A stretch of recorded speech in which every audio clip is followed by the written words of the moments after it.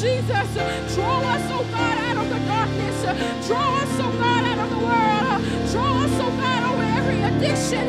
Draw us out in the name of Jesus. I command my soul to bless the Lord. I command my soul to bless the Lord. I command my soul to bless the Lord. I command my soul to bless the Lord. He's our great defender.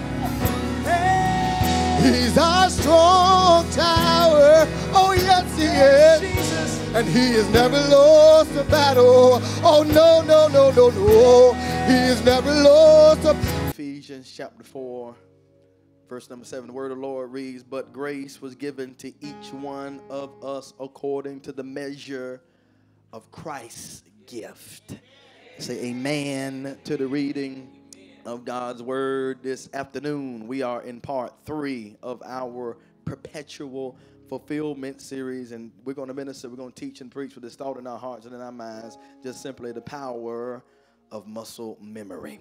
The power of muscle memory. Muscle memory is a term used to describe, look at it, it's on the screen, the ability of muscles to do what? Remember. And to perform specific movements or tasks more efficiently with repeated practice. Look at this. Evidence that I have muscle memory is seen in my character. See, all of the things that does not line up or doesn't match what Christianity is all about. Somebody's confession is not lining up with what it is they actually possess. So what am I saying? So any of us can be able to say that I got muscle memory, or say I've done what I need to do to be able to maintain what God has given me. But in order for me to have some evidence, somebody say evidence. In order for me to have evidence, it's seen in my character. What needs to be seen in my character? Ephesians chapter 4, verse 2. Here it is. I am to walk this life out with all humility. Here's the big point. You and I, we can learn, we can learn how to walk by ourselves, but how does your walk affect somebody else? Here's the word of the Lord. Paul says that I need to have the muscle memory to where instead of me boasting about who I am, my supernatural reaction, not natural reaction, my supernatural reaction is take the low road. Because I got muscle memory, it is I'm going to exemplify gentleness. I'm going to exemplify strength under control. It's not the fact that I'm not strong. It's not the fact that I can't get you back. It's not the fact that I can't attack. It's not the fact that I don't got receipts on you too.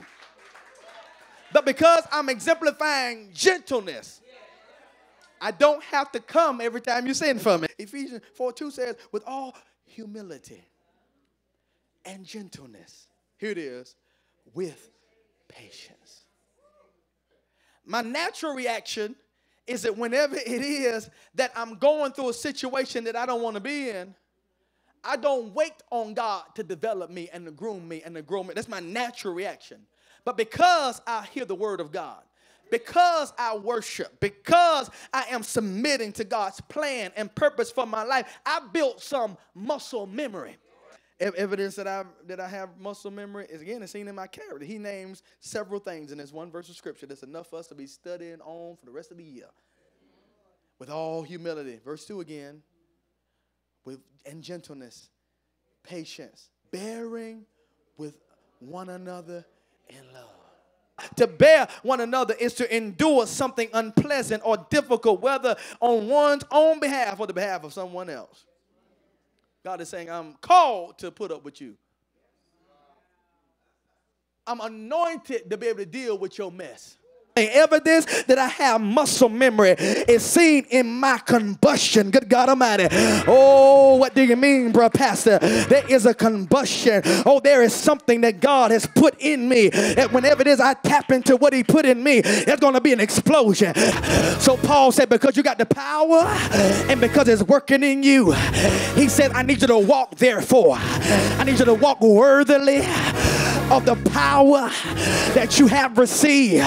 And Paul tells me in this 7th verse, he said that the Lord has given you the grace. He said the Lord has given you what you need. I know people are mean, but the Lord said, I've given you the grace. I know people are vindictive, but the Lord said, I've given you the grace.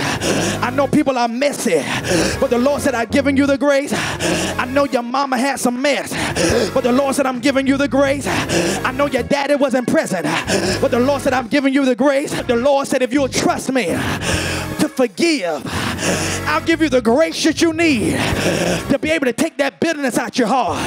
The Lord told me to tell you, if you will trust him to be able to let it go, the Lord will give you the grace that you need. Somebody say, his grace. His grace will cause me to do what I can't do in my own strength. I know you can't forgive, but his grace will give you what you need. I know you don't want to speak to him no more, but his grace will give you what you need. I know you don't want to do people no more. You've been hurt so many times. You've been dropped so many times. You've been offended so many times. I know they committed adultery. I know they lied on you. I know they stole your money. But the Lord told me to tell you that his grace. On behalf of our pastors, Pastor Cobie and Camilla Nesbitt, as well as the Truth in Love Ministries family, we want to thank you for joining us for our virtual worship experience. Remember to like, share, and repost. Right here, right now, we invite you to partner with us as we continue to impact our surrounding communities. You can help us through your generosity. Here are some simple, safe, and secure ways to do just that. You can text TILJAX to the number 77977 or scan the QR code on your screen. Go to our website at www.truthinlove.tv or go to the Apple or Google Play Store and download the app, Truth in Love Jax. Not only can you show your generosity there, but it will keep you informed. We thank you for your participation and for your generosity. We will see you next time. Here comes the church.